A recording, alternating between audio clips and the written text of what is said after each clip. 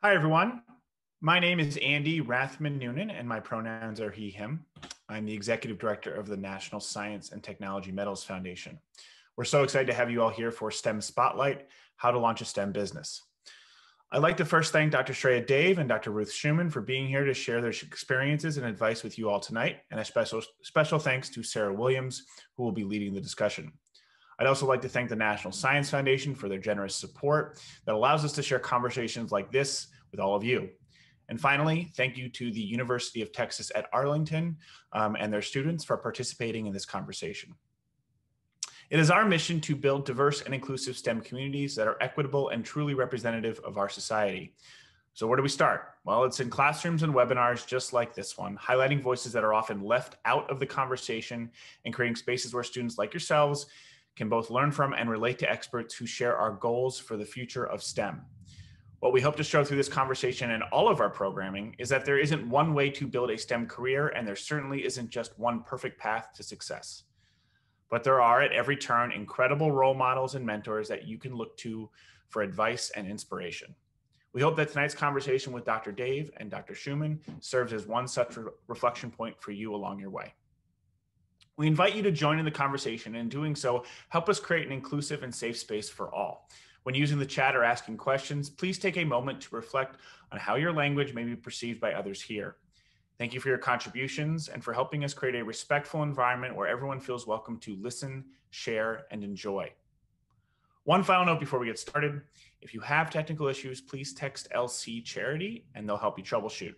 They're going to drop their phone number in the chat right now, and their contact information was also listed in the event email that was sent earlier today. Now I'll turn it over to Dr. Dave, Dr. Shuman, and Ms. Williams to kick off the discussion. Welcome to the National Science and Technology Medals Foundation's STEM Spotlight Series, where we're meeting the top minds in STEM to learn more about their paths to success. I'm Sarah Williams, a science journalist. My pronouns are she, her. Talking with me today are Dr. Shreya Dave and Dr. Ruth Shuman, who have both founded successful life science companies and have lots to share when it comes to entrepreneurship. Shreya Dave studied molecular filtration membranes during graduate school and is now the CEO of Via Separations, a company that focuses on energy-efficient filtration methods for industrial manufacturing. In 2018, she was named one of MIT Tech Review's top innovators under 35. Ruth Shuman has a background in genetic engineering and in the 1990s founded Gentra Systems, a company that developed nucleic acid purification reagents and instruments. Gentra was acquired by QIAGEN in 2006, and Shuman is now the program director in the National Science Foundation's I-Corps program, which helps guide researchers who want to become entrepreneurs and start their own businesses. To all those students joining us live tonight, the Q&A opens as soon as we start talking. So if you have questions for either of these women, go ahead and submit them through the Zoom Q&A feature, and we'll answer those in the second half of our event. Thanks so much for joining me today, Shreya and Ruth. Thank you so much, Sarah. It's a pleasure to be here. Could you each start by, giving me a quick introduction of yourself and a rundown of the path that's led you to where you are today? When were you each first interested in science, and when did the business and leadership side of the field appeal to you? Shreya, do you want to start? Sure, I'm happy to. Hi, everyone. My name is Shreya. My pronouns are she and her, and I'm happy to be here. So I think it's a little bit of a long circuitous path, but I think that's sort of the point. None of us, I don't know what I want to be when I grow up, and I think that's a common theme from folks who like to learn, from folks who are excited to kind of push the boundaries on science, on business, and then on the kind of spectrum of technology development. So my background is actually mechanical engineering. I studied Mechie as an undergrad, was really excited about consumer product design, which is something I don't do at all right now, and ended up doing a little bit of research around building energy efficiency. So kind of like, how do buildings spend energy and how can we make that better? And then ended up in a lab where I studied filtration membranes for water desalination. And that's where Via Separations kind of spun out of. And I think that it's really, really cool to reflect and think about the path that got me here, because none of my training was the stuff that I do day to day.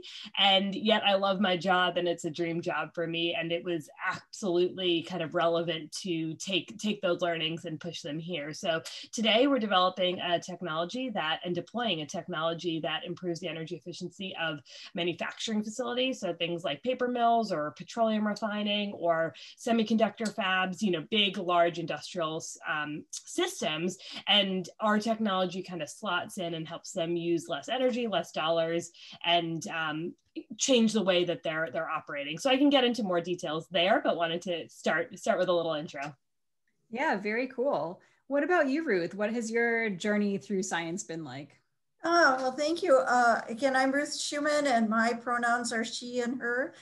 And, going way, way back, I started as an undergraduate thinking I wanted to be a veterinarian, and ended up, doing, they required a senior internship, and started interning as a veterinarian, realized that wasn't going to be a good idea. Of going to graduate school, and completed both a master's and PhD in molecular biology and genetics and cell biology. So it really, really worked out well for me. I started my professional career then as a faculty member at North Carolina State University. I was really lucky to be there because they were very generous about having faculty members interact with industry.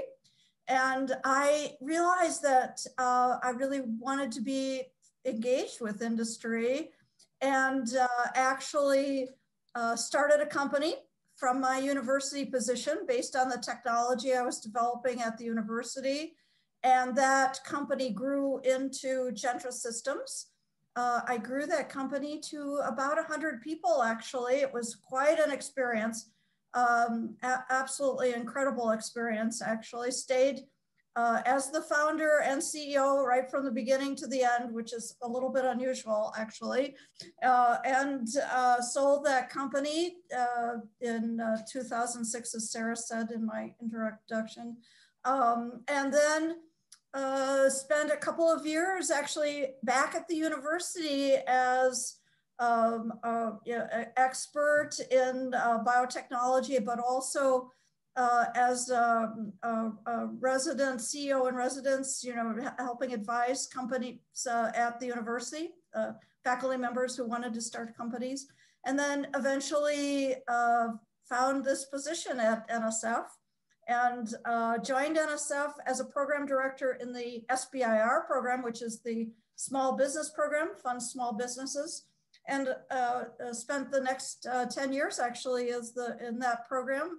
It was really great experience. And about a year or so ago, they asked me if I would take over responsibilities in the I-Corps program, which of course is also a program aimed at helping people learn whether they have a technology that they want to commercialize and help them found their own business. So really, Shreya, you said you had experiences that maybe didn't align as well with what you're currently doing. I would say I feel absolutely wonderful, because I think everything that I've ever done in my career has helped me to bring me to the position where I am today. So it's really wonderful. And I'm really delighted to have the opportunity this evening to answer your questions and share these experiences with you. Yeah. So you've really worked in academia and industry, and now the foundation side of things. That's right. So it really is to understand how science works, I guess. That's really, I think I've been able to kind of touch everything that people need to know when they are thinking about starting a business. So it's been great. Well, let's talk a little bit about what each of your day-to-day job entails right now. We've heard your job title, but for students trying to think about what you're really doing, what do you do on a day-to-day basis to run a company, Shreya? I think of my role as the snowplow, and I say this to my team a lot. I'm the snowplow clearing the way so that the scientists and the engineers can develop the technology. So that might be raising money, that might be figuring out payroll, that might be understanding, what our customer needs so that I can feed that information back into our technology development group. And I think that's a really cool, interesting place to be. Like I said, none of the training I had as an engineer, as a material scientist, really directly lines up with those skill sets. But at the same time, I think that the ability to learn a new language, so to speak, a language around tax returns, or a language around legal documents, or a language around customers and sales and things like that, has been a really, really useful tool. And so I think that was indeed part of my training.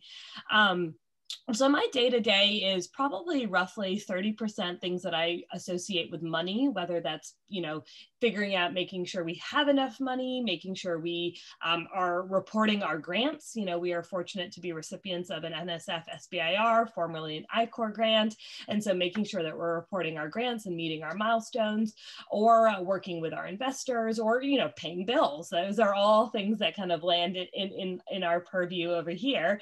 I spend about 30% of my time with customers. And so that's understanding really their pain points and how they think about things. Maybe it's signing a contract, or designing a pilot program that works with them. So that's about 30% of my time.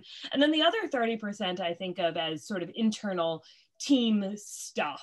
And that encompasses things like our all hands meetings, or how are we going to recruit, or spending time recruiting, or other things like that, that I kind of associate with team management. And that's sort of the structure of the day. I do also like to say that my job is really fun and really exciting, but if it isn't for any reason, I just have to wait 3 months, because 3 months from now, the job will completely turn over. I'll be good at something I didn't know how to do before, but have had to learn, and maybe was really painful, but gets a little better. And excuse me, and there'll be a whole new set of cool, exciting opportunities, challenges, and learning places. And so just gotta wait it out if you don't like what you're doing in the moment. Okay, so that day-to-day changes. Ruth, what about you? What exactly is the I-Corps program, and what kinds of things do you need to do on a day-to-day basis to make that successful and make your participants in the program successful? Thank you. So, the I-Corps program is really kind of an unusual program at NSF. Most of NSF is making grants to researchers and small businesses to do research, but I-Corps is a very different program. I guess the best way to describe it to you is it's kind of an educational program, but it is aimed at helping researchers at universities translate their technology from their university laboratories to the marketplace. Mm-hmm. As you might guess, even by the things Shreya was saying, researchers aren't necessarily trained about business or how to evaluate their technologies. So the I-Corps program is a program to help them and guide them through a process to evaluate their technology, whether it has commercial value. And this is often a turning point for researchers to make a decision about whether they should start a company and commercialize their technologies. So it's really exciting. So my day-to-day job at NSF is actually keeping this program going. It's been in existence since really 2012, and it's grown to be a pretty large program. Last year we had over 300 participants go through the program at the national level, and my job is to help identify which people will be able to participate. I do interviews, look at their applications, and help identify the dates for all these programs. We ran 15, we call them cohorts, they're training programs, 15 training programs last year. Okay. Keeps us very, very busy. So people go through this program with this cohort then? It's kind of a group of people? They do. A group of about 24 teams. We actually call them teams. Mm-hmm. And they are teams that have typically worked on the technology. We identify a person who's usually a student. They could be an undergraduate, but more likely a graduate student or postdoc. We call them the entrepreneurial lead. They're the person that really has the passion to see this commercialized. They might be the person that says, I want to start a company if this looks promising. And then they're usually joined by maybe the person who we identify as the technical lead, the person that's laboratory that's being used to conduct the research. And then the third member of the team is usually an outside person. We call them an industry mentor, and they might be a person that comes from the industry that the technology will address, or someone else that maybe has had entrepreneurial experience. They've started companies and kind of understand what you would need to do to be able to commercialize the technology. Okay. And when you say commercialize, are most of these people hoping to start their own business and lead that business, or is it more about selling it to an existing company or launching a company? And then very good question. Yeah, we think that the best way, I'm sorry, so I'm going to step back. So we're looking for something we now call deep technology. So, and often the research for these technologies maybe have gone on for years, so they finally come to a point where they say, I think I see where it might have a commercial application, but I'm not sure what to do next. Okay. So going through the I-Corps program is really helpful, because the goal of the program is to help them identify customers and identify the value propositions, that's what we call them, or what's important to that customer about your technology. So it's really the next step. And we think, I can say from my experience, that if you have a deep technology, doing the commercialization as a startup is probably the best way to do this. And that's really our aim, is to help people make that decision and then be able to take the next steps. Okay. So Shreya, your company is actually a 2-time NSF Seed Fund grantee. Can you talk a little bit about, what that meant for you and how that did help your business get off the ground? Yeah, I absolutely would love to. And just to speak to the question in the comments, the business that I run is called Via Separations, and we make a technology that enables factories to be more energy efficient, kind of fundamentally. And I say that a little bit kind of at a high level. At the technology level, what we do is we make a molecular filtration membrane that allows us to transfer from distillation columns into filtration, which is 90% more energy efficient and therefore lower cost for the manufacturer. But the difference in what I just said, the former was the value proposition, why the customer cares, and the latter is what we do to enable that value proposition. And those are two different things. And those are sort of two different audiences, depending on who we're talking to. And that was something that we pulled from I-Corps. And so in 2016, I had just graduated with my PhD. I'd actually defended my thesis, saying that the technology we developed as part of my PhD was a cool contribution to science, but probably never going to be commercialized for a number of different reasons. And then I learned about the potential applications in chemical processing. We were focused on water filtration, kind of learned a lot about chemical processing. And that's when I was introduced to I-Corps. And we applied to I-Corps saying, there are hundreds, maybe even thousands of different applications that this technology could in fact impact.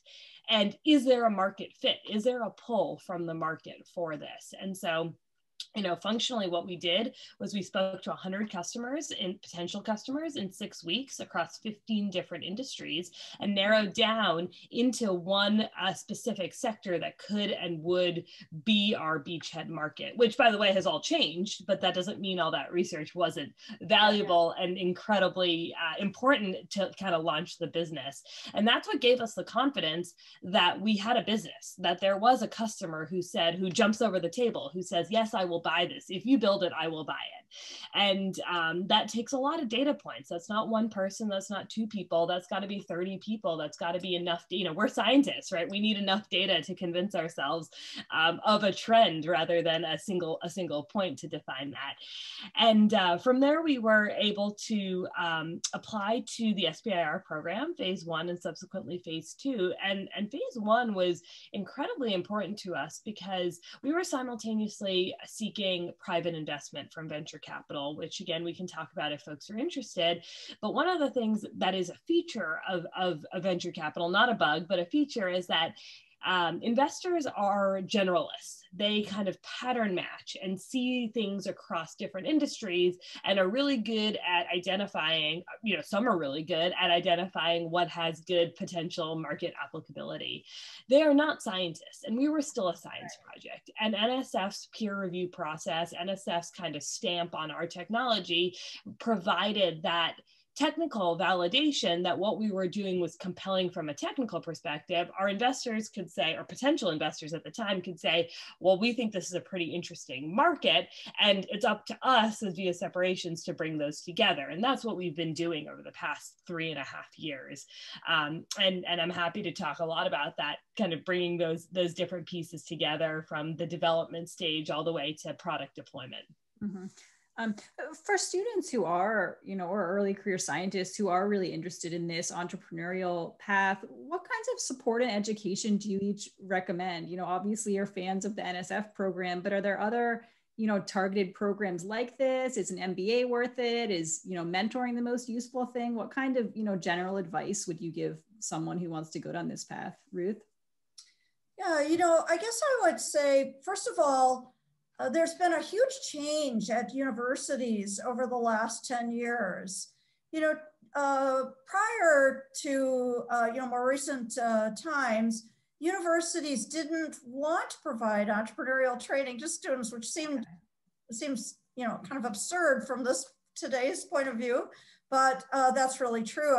I'd say part of the change in mindset has been actually programs like the I-Corps program at NSF. The fact that NSF said, we think it's important that technologies that you're developing get out into the marketplace really has caused a change at universities. I think now you'll find that there are entrepreneurial classes to take. And I would, if you are interested in that route for your career, or even just interested in exploring that route, I would suggest getting into those classes. Some of them are, formal classes for credit that you'll take, but others are less formal and kind of like short courses or introductions. And I think all are valid, and that you take the course that you feel most comfortable in. When you talk about I-Corps or the SBIR programs, however, now you're talking about a stage where you must have kind of a more mature technology and serious interest. So, there's a starting point where you can explore and see what it's like. I really encourage you to do that. I certainly didn't have those opportunities. I wish that I had, but I think you do, and I would take advantage of them. And then as you get into the technology area that you are interested in, I'm sure that in the audience now, there are scientists and engineers of all sorts. Then you start thinking about areas where you might be able to have an impact. I certainly think today, one of the most exciting areas will be in the area that Shreya's in, the water purification, anything to do with the environment. All of these areas are going to be very, very big areas of science. And I think all of you should be thinking at least about that as a possible pathway, and all of them need technologies that are going to reach the marketplace. So this is a really good thing, and I really encourage you to look into that aspect of it. The question, Sarah, that you asked about MBA, I think is a really good one. I don't think that an MBA is mandatory for starting a company. I think a willingness to learn and a true appreciation for literally everything is your job. So even if you don't know how to build a budget, you figure out how to build a budget from Googling and things like that. I think there's a point in an organization, and I think we've hit that point, or I know we've hit that point, where it does get a little hairy. Our budgets get a lot more complicated, and it's not something that one person can do, part-time everything. And so having a dedicated person to do finance, for example, or a dedicated person to do HR or other things happens as an organization grows. But at the core, I don't think I don't think business is rocket science. I think it takes a high ability to talk to people and listen and hear things that customers are saying, sort of from the iCore's training process. I think it takes a huge amount of discipline. And iCore was another really, I promise I'm not paid by iCore, but another really big, important thing for us to do that. We were coming from grad school where you kind of work all the time. You don't really work business hours. You kind of work when you want to work, and the labs are quieter at night, and you sometimes do that. Whereas iCore, we're taking meetings with people in a bunch of different time zones, but we're taking meetings with people, and we had to restructure our day-to-day to be business hours. And that was discipline that we then translated and still have today. A startup isn't like sitting on your couch and kind of working whenever, maybe it isn't COVID, but it's not working whenever you want. It's really having the discipline to grow the business in a direction. And then the third thing I think it takes is just a real comfort being uncomfortable and knowing that you're not going to know everything about every piece. You're going to be the expert on your technology and your business and your business model, and hopefully your customers, but your customers are going to be the experts on their processes, and other people that you can bring in are going to be experts on other things. I was actually laughing today. I was in a meeting. We're wrapping up a construction project, and so the meetings are getting shorter. And the person on the other side of the meeting said, "Oh, that was a quick one." And I said, "Yeah, and I'm finally understanding 90% of these meetings. When we started this 6 months ago, I understood 10% of 2-hour-long meetings, and now I understand 90% of 30-minute meetings." And I feel like I've come up that learning curve. And that's on building a lab, a skill set that I certainly wasn't trained for, never thought would be part of my job, but as part of growing the business became part of being the snowplow became my job. Okay. So Shreya just gave us a great overview of kind of what it takes as a person to run a company. Ruth, are there particular things that, most successful iCore ideas, not necessarily people, but ideas have in common, or things that make them often not as successful? It's not, again, so much the idea. We really fund these technologies across all technology areas. So we actually encourage anyone that has done basic research in an area that they think may have a commercial opportunity to apply to iCore. So we do not, however, just fund someone with an idea. You have done the basic research, have some validation that it looks promising, so that you can really go out now and explore what customers are looking for and compare that to what you've done. So that's kind of an important aspect of what we do. And I think as you think about applying to the program, you really do need that technical expertise and experience to kind of back that up. You become much, you may not have those business skills that Shreya just described. You will gain those. Really do need that technical background to understand what the customers are saying to you. And I'd love to tack on, in our program, I'd say 1% of our applicants are MBAs. So okay. The program really is technology people, scientists and engineers. That's who apply. And they all come in without that basic business knowledge. And that's what we're looking for, that you don't have to have that. That's what we're hoping to show you. And we use, the iCore program is actually based on the scientific process. You form a hypothesis about your technology, and you go out and talk to customers to test that hypothesis. And you don't tell them about your technology at all. It's not about sharing what you're doing or what you've done.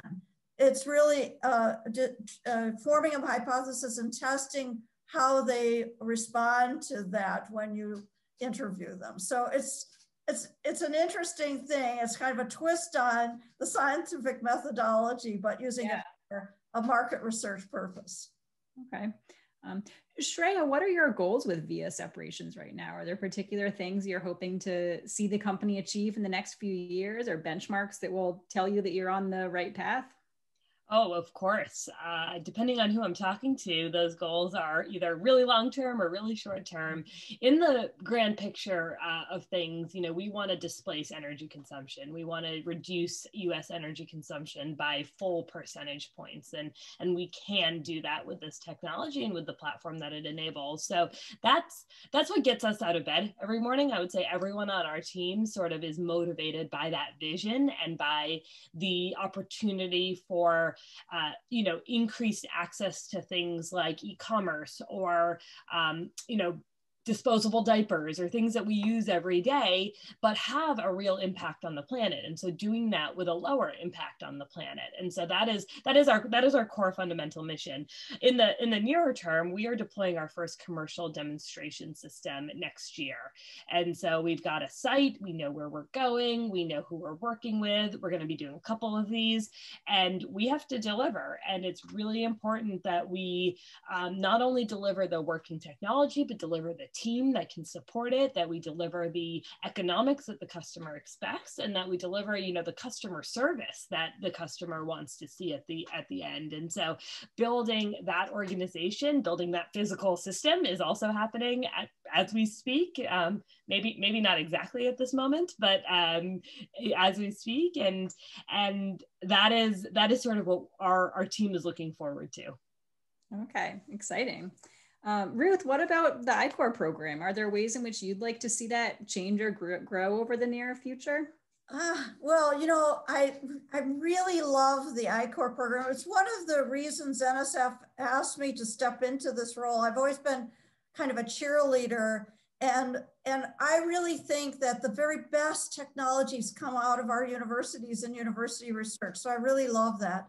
But if I had the opportunity, that is NSF found funding for it, I would expand the program to include small businesses that are in the deep technology area across the US. Right now, the funding is earmarked only for academic researchers. So the sum of the program is kind of focused on academic translation.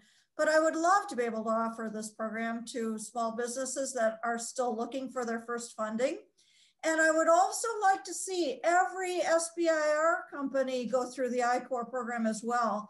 Many times you think of getting that SBIR award as an indication that you have all the knowledge you need about your market. And unfortunately, that's just not the case. And so I would love to see our phase 1 SBIR companies have the opportunity to participate in I-Corps. And actually this year I have started pilot programs for SBIR phase 1 grantees where we have modified the program, so that's really addressing the needs of SBIR companies. It has been very, very exciting. So I'd love to see that grow. Okay. Great. Well, as we continue chatting, I'd love to hear from some of our student listeners. Yes. Anyone, feel free to go ahead and submit questions using the Zoom Q&A feature. If anyone wants to ask a question themselves, either on video or through your microphone, you can also use the raise hand feature and we'll try to call on you. We have Luis who asked, how difficult was it to build your companies? A lot of tears and sweat. And I'll just tack on to that, what really were the biggest barriers, for your first company, that you had to overcome? What was that like? Shreya? Well, I'll say I don't know yet. We'll see. I will say that running a company and growing, developing a technology, growing an organization, and managing a team is definitely hard work. But I would say that, anyone here has experienced hard work too. So there's no secret sauce to it. And there's it's no real shift from, the growth mindset, the discipline, and kind of what my mom calls stick-to-itiveness, the tenacity to stick with something that is that kind of came out of studying engineering. You know, engineering was hard for me as well. And I don't think that is really different. I think the coolest part for me is how rewarding it is, kind of the flip side, how exciting it is to enable people to be their best and develop a technology. One of the metrics we use for manufacturing scale up is area. How big can we make our system? And we've scaled up by 2.8 million times over the course of the last 3 years. And that's just fun to be able to look back. And another example is my CTO and co-founder were just looking at our kind of projected goals from this time last year, so the end of 2019, and what we wanted to accomplish by the end of 2020, and looking at them and being like, wow, we knew nothing, but we did everything. And like that combination is really fun, and being able to support people, support human beings. So for me, the hardest part is absolutely the people. The best part is 100% the people. And I think it's a real fun, cool ride. Okay. What about you, Ruth? You know, looking back to your experience starting up Gentra, how hard was that? Oh yeah, it's actually not so hard to start the company, but really, really hard to grow it and make it successful. It's definitely a challenge. You've heard Shreya talk about all the jobs that she does. She has many hats in her company. You really have to come in with the idea that you're going to roll up your sleeves and probably do anything that it takes to get it cut off the ground. And I think one of the things that surprised me the most as I was growing my company was how it changes. So, and Shreya kind of indicated this as well, you know, it's never the same. It's constantly changing, and you have to change as a person yourself and grow with that company for it to be successful. So if you loved it when it was 5 people and now it's suddenly 50 people, that's a huge difference, and it takes different skills, different knowledge, different ambitions, different objectives. So you really, I do think it is hard to keep that mindset as you're going through all of these stages with the company. Very, very challenging, but it was very rewarding. I would love to do it over. So as hard as it was, I would do it over in a heartbeat. It was really great. Another viewer, Ryan, says, what are some major pitfalls you've seen other companies fail, and what are some pitfalls you have overcome? Ruth, what have you seen? I'm sure you've worked with, you know, many companies at this point. Absolutely have, actually. But, you know, I do think one of the things about I-Corps, one of the tenets of I-Corps that it teaches you is that most companies fail. Why, Shreya? Why do they fail? Because they don't have customers. That's right. So they're building something that no one wants. And the I-Corps program is really there to help you identify whether there are actually customers that want what you're developing. And most scientists and engineers that start companies don't have difficulty with the technology, actually. You know, you're experts in the technology. You can develop the technology, but where they miss is understanding whether that technology is really something that somebody wants. So that's really an important first step, I think. And even in our SBIR program, one of the reasons that I would like to offer I-Corps to SBIR is they land in the program, but really not connected to the customer yet and what the customer needs and wants.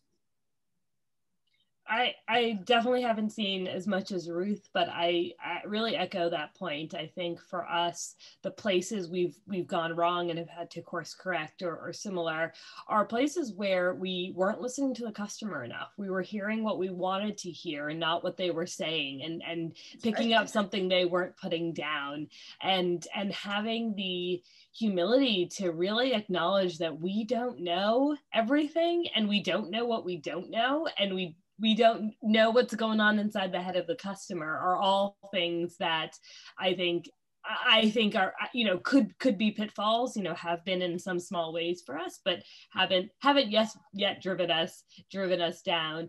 I think it's worth mentioning that, we spent this time, these 6 weeks in 2016, talking to 100 different customers. And one of those customers became the starting point for another 100 customers in a different segment as we started to grow the organization.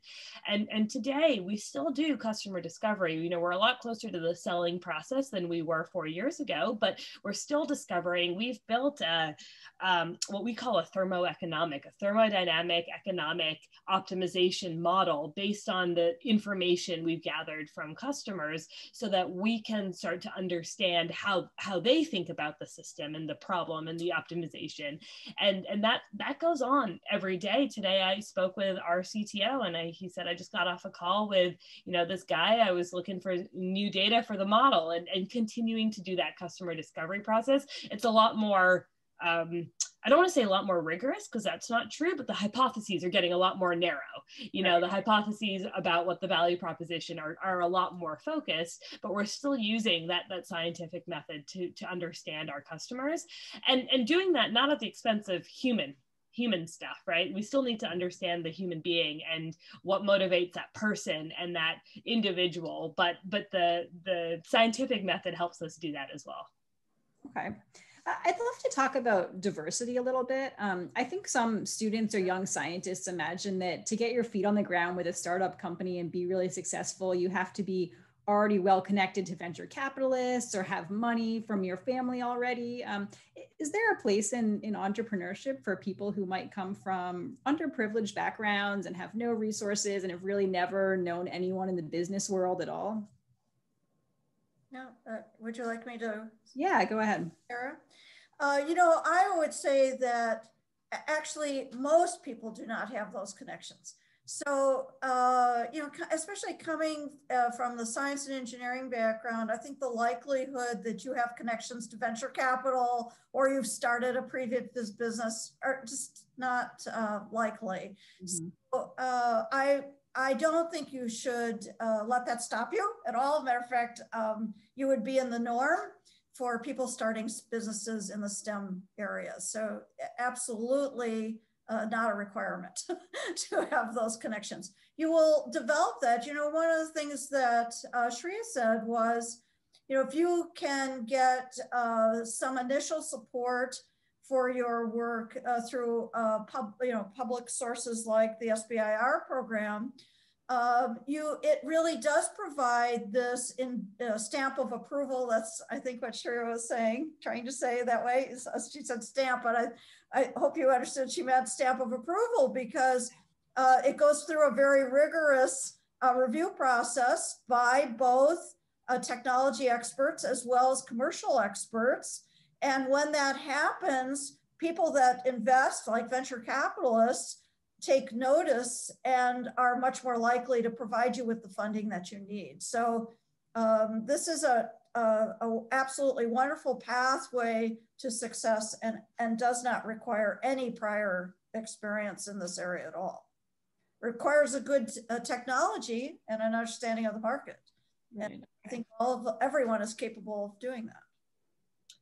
Yeah, I couldn't agree more. I think there are also, just to point out, there are also fellowship programs like the ones at Activate, or other opportunities that can help support, say, salary or other, needs to be able to build. You don't need to bootstrap this. I think one of the interesting things, kind of, whether it's a myth or not, I don't really know, but the difference between a hard tech or a deep tech product development process, that you need lab resources, you need specialized scientists. This isn't, a bunch of folks in their living rooms coding. And I think that it's important to acknowledge that those resources, there are resources to obtain those resources. So Activate, I mentioned, runs a fellowship program for post-PhD folks who want to explore the market potential of their technology, and it pays a salary, and it allows you to spend 2 years really digging deep without worrying about where your next paycheck is coming from.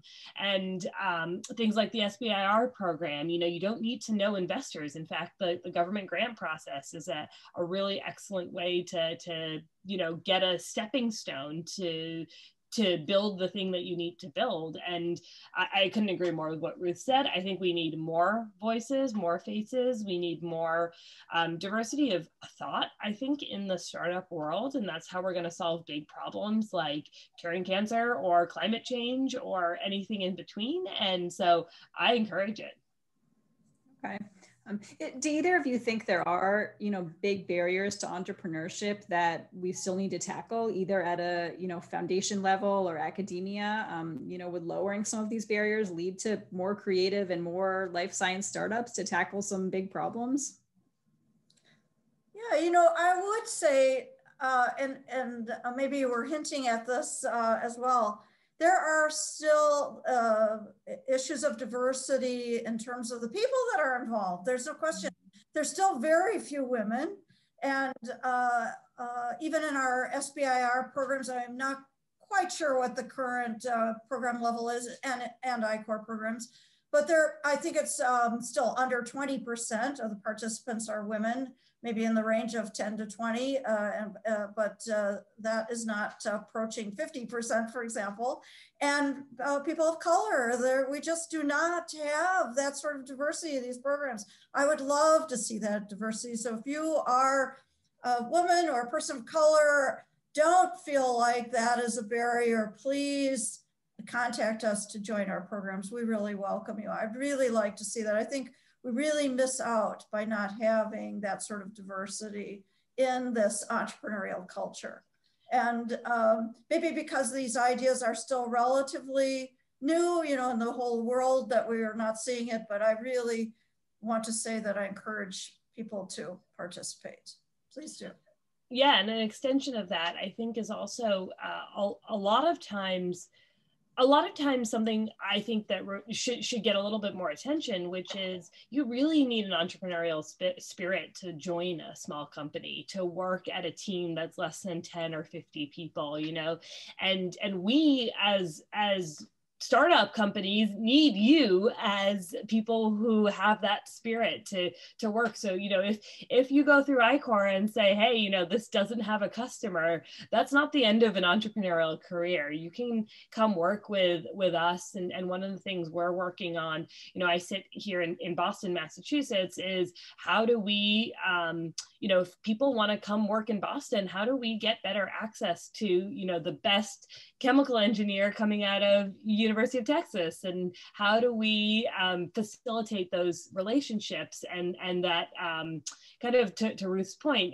encouragement to come work with us and try something a little different. And so I think that is important. And a lot of speak about startups is that you're eating ramen all the time, and maybe they're not paying the same. We're not paying the same as Pfizer and Merck or something, but we are, we are doing cool stuff, and we pay people, and we hope that we get the best minds working on these sorts of problems. Okay. We have a question from a viewer, Haley, who says, what's something I can do right now during COVID to begin being a part of a STEM related business? Is now a tough time to get into this, or? I don't think so. I think that many of us are operating. Many of us are still hiring. And I think, reaching out and honestly, informational conversations, even if a company is not currently hiring, if anyone will talk to you about their experience there, you'll get a data point. You'll understand what life is like there at that company. And so I would highly recommend, a lot of us aren't traveling as much as we used to. We actually have objectively more time to have those sorts of conversations. And so, whenever someone says, hey, I'm interested in, I'm interested via separations. I know you're not hiring right now, but would you talk? I always say yes. I'm not saying everybody does that, but I always will say yes. And you'll get some cool answers, I think. Yeah, I would just say that, these times will change and end, and you really want to be prepared to take advantage of it. if you put yourself on the sideline, you know, and kind of take yourself out of it, you now just extend this or prolong this period of being inactive or not doing what you want to be doing. So I think just putting yourself into it, you know, not everybody is hiring, but there still are a lot of people hiring.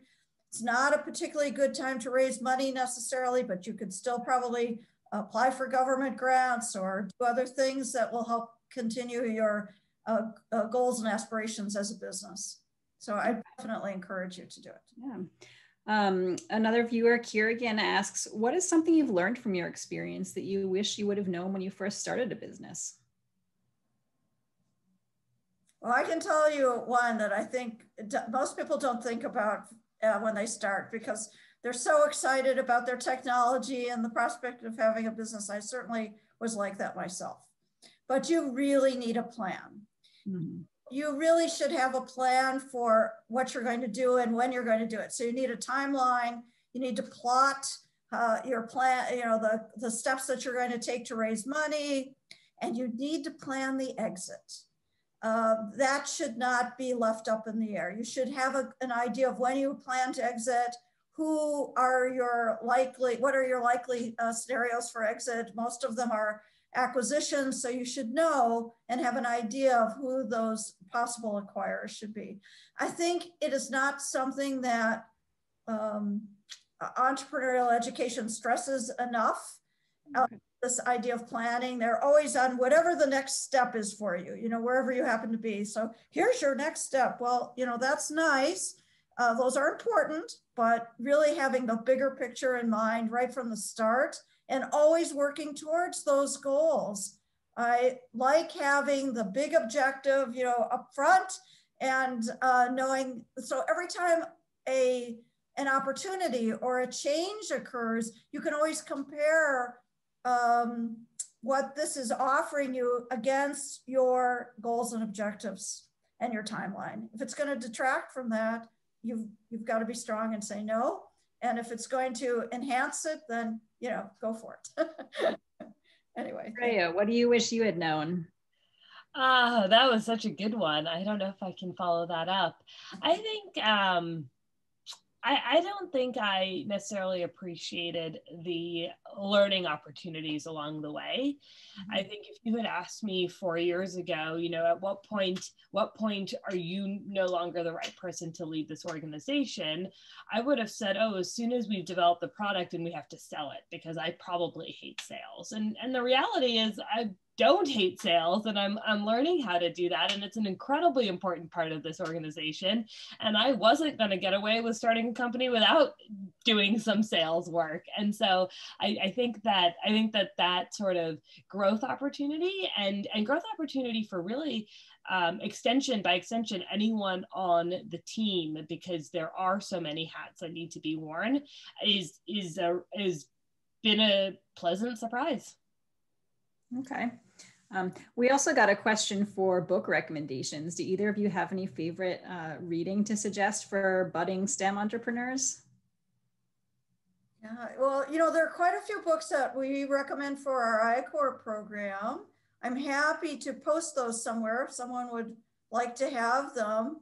You know, a couple, I think, depending on where you are, but, you know, like Talking to Humans and the, you know, business canvas book is also good reading. But there are several that I would recommend, and happy to post them on your website, Sarah, at the end of the program. Okay, yeah, we can figure out how to share that. Yes. Shreya, do you have any other particular recommendations? My current favorite books are a flavor of the month thing. So if you ask me next month, it might be a different thing. Okay. But my current favorite is a book called Competing Against Luck by Clay Christensen out of Harvard Business School. That is I think a really nice way to think about what you're doing for your customers. A really nice way to frame customer perspective. The term he uses is job to be done. And it helps me as a technologist and a scientific developer really separate out what we're doing versus what our customer cares about and connect those dots. Okay, great. A question from Angelica. She says, for those who have never started a business before but aspire to, do you believe the probability of their first business succeeding will improve if they start their entrepreneurial journey with a business partner, or are solo entrepreneurs in general equally likely in being successful? Well, you do need a team, I think. Yeah, I don't think a solo entrepreneur has much of a chance of success, really. I mean, you really do need a team. It takes more than one person. Even just having the support of other people is really important. It's really hard to do everything yourself. And I think if you have, it says specifically business partner, I'm not sure if by that you mean someone who has a business background. I'd say that maybe later on might be more important, but initially you really need a group that is all working towards this common goal. Maybe you all understand the technology or have some specific expertise related to what you're doing. That's perfectly fine. And but all of you must have the passion for the same goal. I think that's, and then you have to get along. That's the other Sure. And someone that you like to be with, because from the earlier question, you will put in very long hours. I think I probably on average 16 plus hours every day when I started my company. So the hours are long.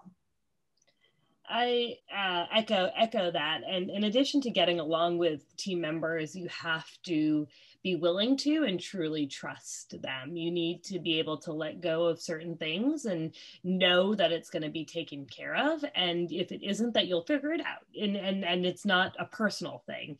So our team has three co-founders, 2 that are actively involved, and 1 is a sort of more of an advisory position.